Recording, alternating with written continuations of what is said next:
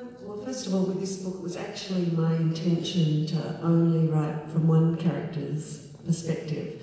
So I was only from Frances's perspective, because I know some readers get cranky with me for having too many characters, and I've seen they had to do little cheat sheets with all the characters. So I was determined. I thought this time I'm going to stay in Frances's head.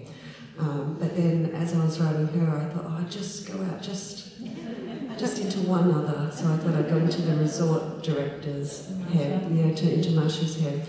And then I wanted just one more, and then before I knew it was too late. I had 13 perspectives.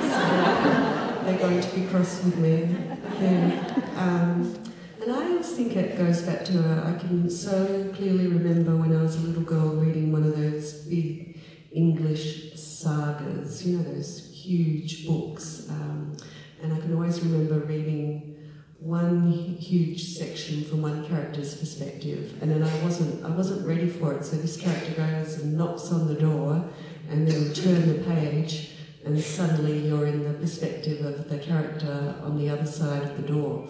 And I got such a sensation of movement, as if I were shoom into that other character's head. So I love, and I love being able to describe one character from the other character's point of view and seeing all the misconceptions and that sort of thing. So I'll try again with the next one to write from one character.